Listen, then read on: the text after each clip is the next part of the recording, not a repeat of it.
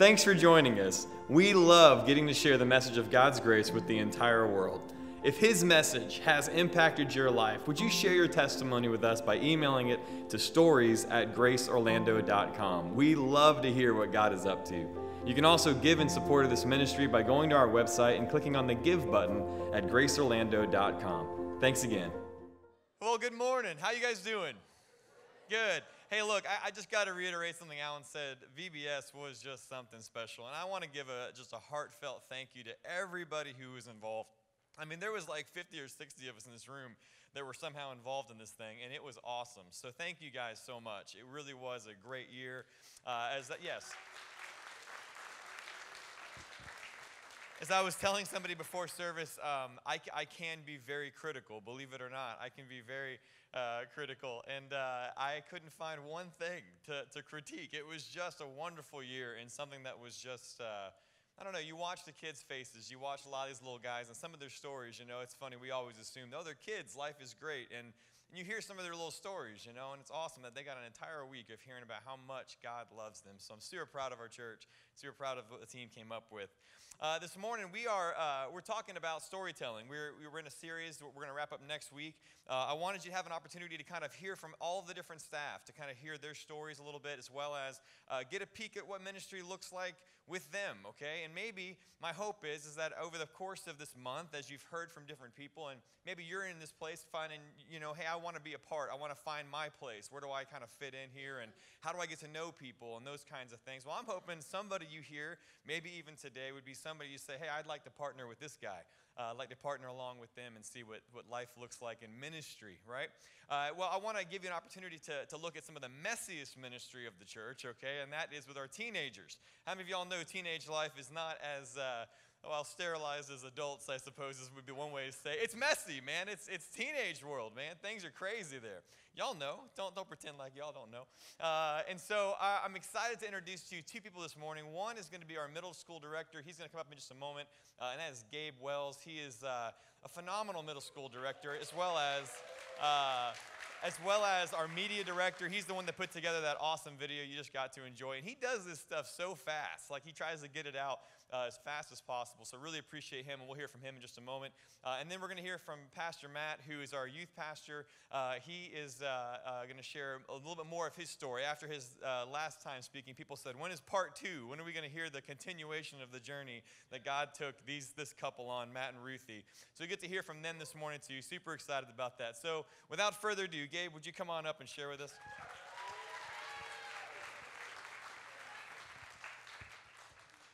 Hello, Grace Church. How's it going? I just wanted to share for a minute about what an incredible experience Alive has been. Like we were just singing about how Jesus really does change everything, and I don't think that there's a better testament to how true that is than these guys right here.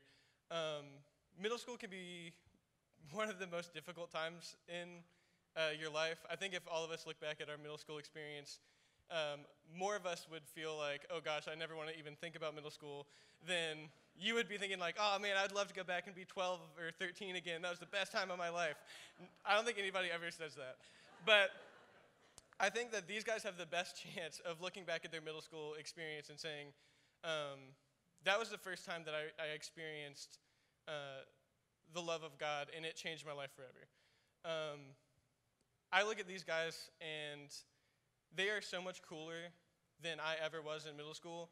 And there's one reason for that, and it sounds cheesy, but they're cooler because they understand where their identity is at. They know that their identity is not in what they wear, or if they have the coolest shoes or the right backpack, or all those things that we all thought about when we were in middle school, and how to fit in, and am I good enough at football to fit in with this crowd? Am I good enough at whatever? They know that their identity is in none of those things. Their identity is in Christ and in being a child of God, and that fundamentally changes the way that they interact with the world and the way that they interact with each other. And you can see it in the community of Alive. You can see it in the way that when a new person comes in, their first reaction isn't to outcast them or to push them away because they're scared of what might happen if a new person comes in. No, their first reaction is to love them because they've experienced a love that is so incredible that they have the only reaction to that is to then go and love other people. And it's just natural. They don't have to unlearn anything. They only know grace, and it is so evident in the way that they treat each other and in how cool they are. They're the best group in the world, and I love them. So that's all I just wanted to share a little bit about how awesome these guys are and all the stuff that God is doing in their lives. So I think I'm supposed to give this to Matt now. Here you go, Matt.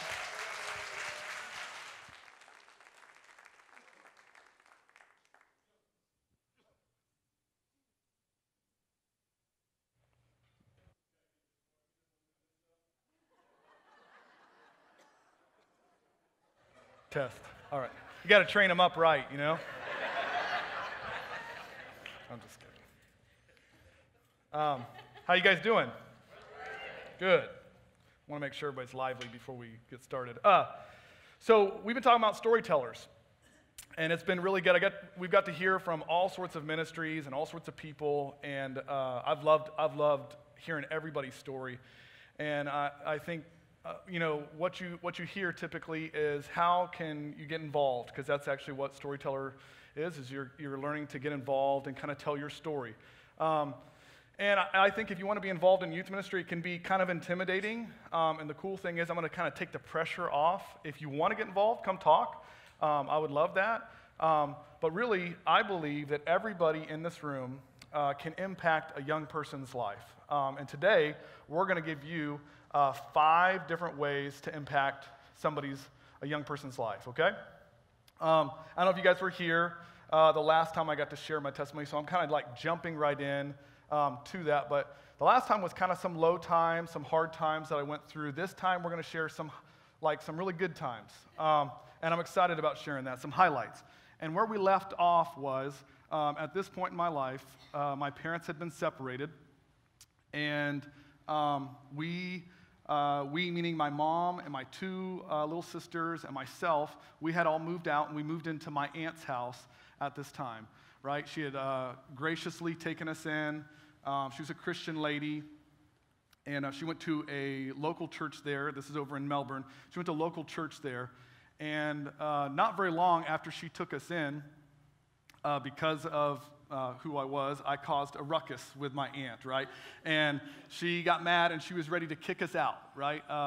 It was like a dispute that I caused, and I didn't know what to do, and my mom really didn't know what to do. She was really at a loss, and so she knew, like, what I can do is I can probably take him up to this church, and so she called this church that was there locally in Melbourne, and she said, hey, can we come see you? So she brought me up there. There was these 2 pastors that were there, and they brought me into this office, and we sat across from them, like it was just the same day that all that happened.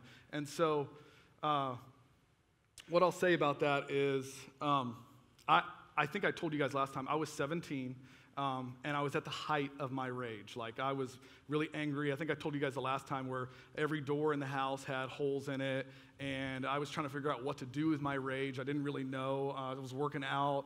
I was involved in sports. I was going to counseling. I was seeing all sorts of therapists. I was going to anger management, which I don't know if you guys have been to anger management, but it actually like makes you more angry while you're there.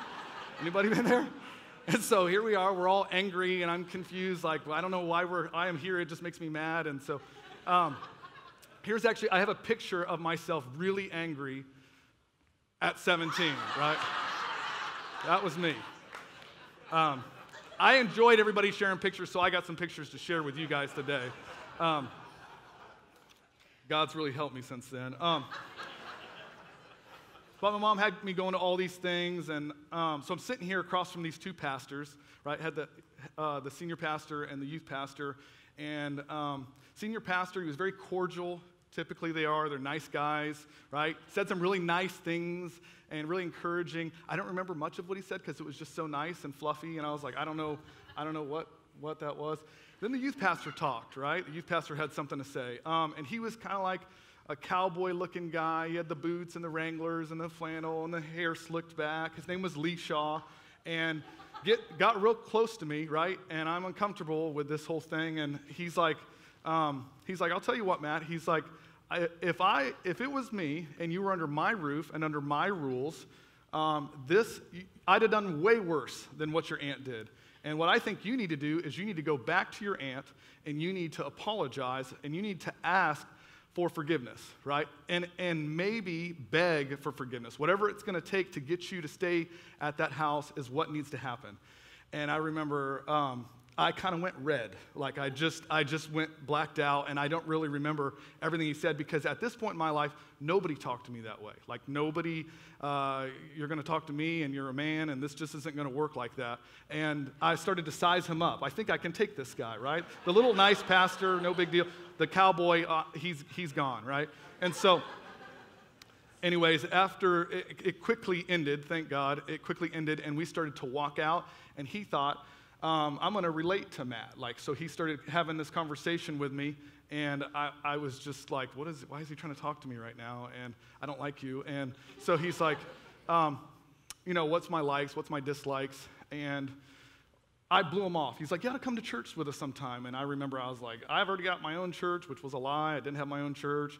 And the one thing I do remember from that day was that even though he made me mad, I remember that those two men took time, right? They took time out of their schedule, and they spent with me, and they listened to me, and they tried to speak into my life. And so the number one way to impact a young person's life is to take time. Take time.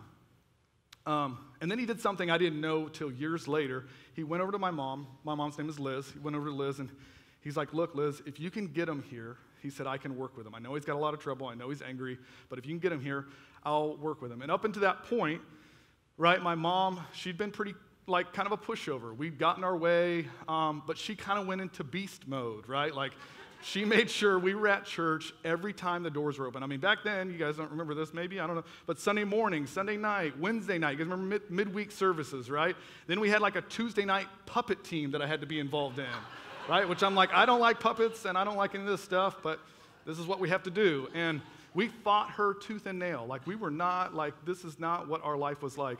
And so this went on for months, right? Actually, I have a picture of my mom when she was angry, dragging us to church. A little bit like that. She's real tough. That's why we went. No, truthfully, unless we were out of gas or our car was broke down, which happened from time to time, we were at church. And so this war between me and my mom and my sisters, this went on for months until one day, I remember about mid-July, it was on a Monday, and I heard a knock on the door, right? Somebody knocked on the door, and it was the youth pastor's wife. And she was there, and she was taking me to this retreat. And I'm like, I don't know why this is happening, but the youth pastor and my mom had talked, and they decided I was going to a retreat. I was like, I don't even know what a retreat is. Like, they got treats there, or what's going on? So the second way I'll say to impact a young person's life is be a leader, right? Be a leader. Sunday night, if you have a young person or you know a young person, right, push them. My parents pushed me, and I don't know if you guys ever said this before. I don't think so, but if you ever have the mentality, well, I'm going to let my kid make up their own mind, and maybe they'll follow God. I'll tell you what, I hate hearing that because, like, you're here, and I feel like that's a good thing, right? And so push your young person. Push them to come on a Sunday morning. Push them to come on a Sunday night. Lead them, right? And obviously, it was a good thing. And so you guys lead them to brush their teeth, don't you? Some of them, right? You guys brush your teeth? Lead them, take them, right? So at this retreat, they had this special speaker. His name was Joseph Jennings. Don't know if you guys ever heard of him. He was a motivational speaker back then. And the wild part was, so I'm at Melbourne High School, and this random kid walks up to me, and he hands me this book, right? And it was actually Joseph Jennings' testimony. And this is in a public school, and I remember it just talked about how he was an angry young person, and he ran the streets, and he got involved in gangs and all this stuff. And it talked about how God came into his life and took all the hate and all the anger and put love into his heart. And I thought, this is just wild. And I could not put the book down. I read the whole book, and I didn't read books at this time. And so, anyways, this speaker bussed a couple hundred kids down to our church, our little church in Melbourne, into this little retreat. He bussed a couple hundred kids from New York City and from Chicago, right? And this is something I believe our church is really good at already. But the third way to impact a young person's life is to be a giver, right? Be a giver, right? Whenever you hear about a retreat or you hear about a camp, and you have a teenager or you know a teenager, make sure they come. Ruthie's grandfather, he was a hillbilly, right? I know you wouldn't look at Ruthie and think she's got a grandfather hillbilly, right? From Kentucky, from the mountains of Kentucky, and he used to say, if you're giving while you're living, then you're knowing where it's going, right? I'll say it again. If you're giving while you're living, then you're knowing where it's going. And that's why we put so much emphasis on camp, and we pour so much resources into the youth ministry, into the kids' church, and we did this huge VBS thing, is because we don't look at events, we don't look at camp, we don't look at those as just an event, but we actually look at it as a way to impact a young person's life and to radically change their life. And so they were jamming, man. We're at this retreat, and like, this is not my style, right? And again, this is in the 90s, and they're jamming, the drummer's going, and the singers are singing, and the guitar's playing, and they had smoke machines, and they had black lights. You guys remember black lights? Those were like big in the 90s, right? And all that stuff was going, right? And me and my cousins were kind of in the back, and we're mocking them and making fun, and like, this is just so silly, like, what's going on? And really, I believed in Jesus and I believed in God, but like, I had never really had much of an experience with God. I'd never really I actually believed at the time that we were distant and that I had done so many wrong things for him to love me. And I remember being in the back, and Joseph Jennings, right, he stood up in the middle of all this and he gave out 3 calls. And the first call was, if you've never been filled with the Spirit, come on up front, right? And I was like, I don't know what that means. Like again, I was coming out of the party lifestyle. I'd partied the night before, and I was confused as to what being filled with Spirit was. And so he called a bunch of people up front, right? And they all raised their hands, and I was like, okay, see, that was God. Like, I'm glad I didn't go, because that was obviously them, and that's not me. I don't know if you guys are. I'm not a going up front kind of person. Sometimes I'm forced to be up here, but I guess that's God's humor. But that was not me. I'm like, I'm cool. Like, I got this, right? And then the second call was, if you haven't been filled in the Spirit in a long time, come on up front. And I was like, I don't even know what he's talking about. Like, what is he saying? Like, okay, cool. And then the third call was, if you're a leader here, come on up front and pray for these people. And I was like, I'm not a leader. Like, I've been going here for 3 months. I'm not going up front. And so this leader stood up that was next to me, and he grabbed my hand, and he's like, come on up front. Like, let's go pray for these people. And I'm like, I don't pray. Like, I don't even talk to God. Why are we praying for people? Like, I'm not a leader. Like, what's going on? And he just kind of is like, come on, come here. So I go up to the front, and there's this guy that's up here, and he's probably 6'3", 6'4", right? Like, tall guy, super tall. And he's got his hands up, way up, and so he's even taller with his hands kind of thing. And I'm like, gosh, this guy's huge. And I don't know what to do, right? Like, again, I've never prayed for anybody. I've never even said, like, God bless this person. I don't say those things. But I looked over and I saw another leader praying for people, and he was like laying his hands on people, and I'm like, I don't know what that is. What, you put your hands on people when you pray for people, right? And so I wanted to fit in. You know, I'm 16, 17, and I want to fit in, and I don't want people to know that I don't know what I'm doing. And so I'm like, I'm going to put my hands on this guy. And so when I put my hands on this guy, no joke, I felt this like electricity go through my arms, and like my hairs were all standing up, and my hair was standing up on my neck, and I'm like, I don't know what this is. And I took my hands off, right? I was like, whoa, like, this is not anything I believe in at all, right? And but I was like, I kind of felt kind of good, so I think I'm going to try that again. And so I put my hands back on him, and the moment I put my hands on him, I could feel this power rolling off of this guy, and he's crying, and I'm like, I don't know what this is, but it feels so good right now. And so, anyways, I can hear people praying, right? And I'm like, I don't know what they're praying. Like, I don't know what they're saying, right? So it sounded different, and I'm like, I'm just going to kind of pretend, because that's what you do when you're praying for people, I guess. And I'm listening, and so I'm like, I'm going to just kind of fake this whole praying and being a leader and thing. And so I hear... and I start saying, la, la, la, la, la, la, la, la, right? I'm kind of mocking a little bit because I don't really know what's going on. And the more I would pray, the more I would feel this power coming into me. And I'm like, I don't know, but I just remember going, la, la, la, la, la, la, la, la, la, la, la, la, and I'm like, ah. And this guy in front of me, like, he's received. So I begin to lift my hands up because I needed it just as bad as that guy. And I didn't know I needed it. I didn't know what was going on. And I remember lifting my hands, and these people were like, what are you doing? You got to pray. And I'm like, no, I need to receive. I don't know what's going on. And they don't know, and I don't know. And so I'm just like continuing to receive, and I'm like, oh. And as I was standing there, I just could feel this waterfall just falling all over me. And it felt like God is just saying, I love you, I love you, I love you, I love you. And all the religion and all the stuff I'd heard my whole life that I got to try and live up and do right and do all these things, all I could feel is my Father just saying, I love you, I love you, I love you, right? And I just stood there, it seemed like forever, just worshiping God and just like, and I never worshiped God, I never prayed, I'd never done any of this. This was not my thing, right? But the only thing I can describe it as just receiving some type of love and some power that I'd never felt before. Matthew 11:28 through 30, and the NIV, it says, come to me, all you who are weary and burdened, and I will give you rest. Take my yoke upon you, learn from me, and I am gentle and humble in heart, and you will find rest for your souls. For my yoke is easy and my burden is light. And I'll tell you, if this doesn't line up with your doctrine, don't worry, it didn't line up with mine. Like, I had no doctrine. Like, I didn't even know John 3:16. Like, I just was like there, and I was just receiving God and his love for me. It just happened. So that weekend, I remember going to all my friends, right? And they did not believe in God. Like, definitely did not believe in God. And basically walked into them over the weekend, and I'm like, hey, guys, I'm like, and they're like, hey, Matt, what's up? And I'm like, hey, like, something happened this week. And they're like, okay, what happened? And I'm like, I'm different. And they're like, we know you're different. Like, what do you mean? And I'm like, no, something happened. Like, I received God. Like, God is in my heart. And, like, I received the Holy Spirit. And I didn't care what it sounded like. I'm just like, something happened. Like, I'm different. And I just kept saying it over and over. They're like, we get it. Like, you're different. I'm like, no, you can be different too. Like, you can join whatever's going on. I'm telling you, like, something happened, and they're like, okay, cool. And I just couldn't shut up. I could not shut up about this whole thing. And really, that was just the beginning of my journey.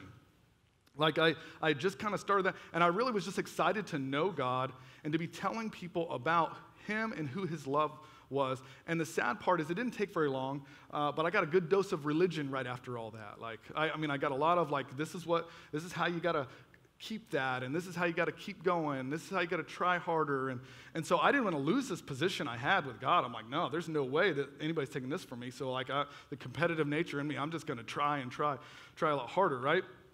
And one thing I loved doing was reading God's Word. I loved reading the Word. And then I heard about these things called Bible schools, right? Never heard of a Bible school. I'm like, you get to go to school and learn more about God? Like, that's what I want to do with my life. And so I had all these people in our church that were like, go for it. Like, go. And so the fourth thing I want to tell you to be able to encourage a young person or impact a young person is to encourage. Number 4, be an encourager, right? It's so important to encourage young people to do something for God. I went to Bible school in Tulsa, Oklahoma, which was really quite an amazing experience. It's where I met the love of my life, Ruthie, who literally changed my life upside down and continues on a daily basis to change it upside down, right?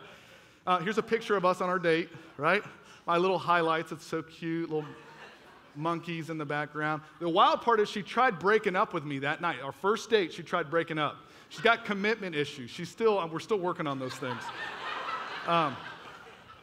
Right? But she's an overcomer. So, anyways, this Bible school was great because we learned tons about God and his Word, right? And so much so that we didn't even have to, like, read our Bible. Like, it was just continually coming out for hours. And I'm like, why do we read our Bible? Like, we can just go to school forever. But there was definitely a subtle teaching there while we were at school that definitely put a certain pressure on you, right? Like, I don't know if you guys ever heard these phrases, but if you don't do this, then you might not have this. You guys ever heard those? Or if you're not seeing a healing in your life, then you need to do ... Or you have not because you ask not, right? And I didn't realize, like, those are good things. I get what you're saying there, but there was an unhealthiness that I had to where I got to work harder for this thing. Like, I got to try, and I got to obtain, and I got to work for, right? So we graduated with this kind of mentality and this kind of thinking, and we moved back to Ohio, where my wife's from, and we worked for her dad in a real estate business and got involved in a local church there. But there was still like this unsettling that was going on. And so that youth pastor, cowboy guy that I told you guys about that was over in Melbourne, he decided he was going to move out to Arizona, right? And then I was kind of intrigued. I'm like, what are you doing out there? And he's like, well, we possibly might start a church. And I was like, cool, like, let's go for this. And so, and Ruthie and I both, we moved that way, which was quite the experience. I don't know if you guys have ever been to Arizona, but from Florida to Arizona, it's about 5,500 feet. The place that we were looking at was 5,500 feet above sea level. It was just outside of a place called Prescott, Arizona, and then about an hour away from the Grand Canyon. Like I said, I thought when we got there, like this was the pinnacle of following God. Like we're not going to follow God any more than Arizona because it's completely different. And to the point where we went to, like the first week we were there, we went to a branding. You guys ever been to a branding? Nope, I hadn't either. And that was quite an experience. And then that night after the branding, I went to a cowboy church, right, where we baptized like 5 people in a horse trough. And I was like, this is heaven. I don't know what else this is, right? This is crazy. And I remember, like, mind you, my wife had a different experience, like to the point where she was, that Sunday at church, in our little house church, she was in the bathroom bawling her eyes out because she thought we did not follow God. Like, this is the opposite spectrum, right? So that church started with just a few families, and it grew really quickly. And it was interesting because it wasn't very long that we started to notice some errors in our preaching, right? We were spending most of our time telling people what to do and how they need to act right and how they need to live right and how they need to read their Bibles right and how they need to worship right and how they need to pray right. And one day I was reading my Bible right? And I couldn't help but see some different scriptures pop out. And in fact, it was a lot of scriptures. It was like all of Romans and all of Hebrews and all of Ephesians, and the list goes on and on and on, right? And I remember asking Ruthie, I'm like, in all of our getting right, did we get something wrong, right? Like nobody's doing what we're actually telling them to do. And here's what I'll say, is just because you've learned something a certain way, right, it doesn't mean that it's right. You can be sincere, but you can be sincerely wrong at the same time. So I talked with Ruthie and my pastor about it, and I'm like, why don't we like start telling them who they already are in God and how righteous they already are, and let's see like what actually happens. Like, let's see if they can find out how good our God actually is. And I remember Ruthie was like, what do we got to lose? I'm like, we have nothing to lose. Let's go for it. And so we started telling them scriptures like this, like we are the righteousness of God in Christ Jesus. And as he is, so are we in this world. And there is therefore now no condemnation to them which are in Christ Jesus who walk not after the flesh, but after the Spirit, right? And then God is for you, not against you. And then there was other scriptures we'd read like, how he has the hairs of our head numbered, and he has removed our sins as far as the east is from the west, which means basically like he's intricately involved in every aspect and every detail of our lives, and yet the one thing he doesn't know anything about is our sin. It's confusing, right? And I was like, so the fifth way to impact a young person's life is to begin to see them the way God sees them. To see them how God sees them. It doesn't mean that we can't show them a better road to take in life, right?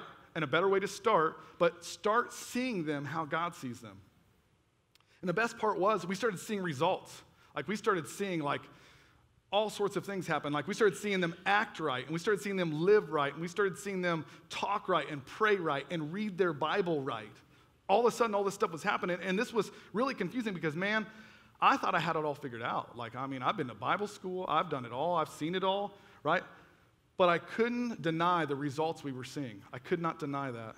And in the midst of our awesome experience, right, we had this little bambino, Zoe, right? We had a little Zoe, and she changed our life. This is in Arizona in front of our pastor's house. But she changed our lives, man, like just rocked our world. It was like we were driving along, and then this wrench just like fell into the engine. And I was like, I don't know what just happened. And I wasn't making much out there, and so I thought I need to start providing for my family a little different. We switched gears, and we got offered a really good job up in Ohio.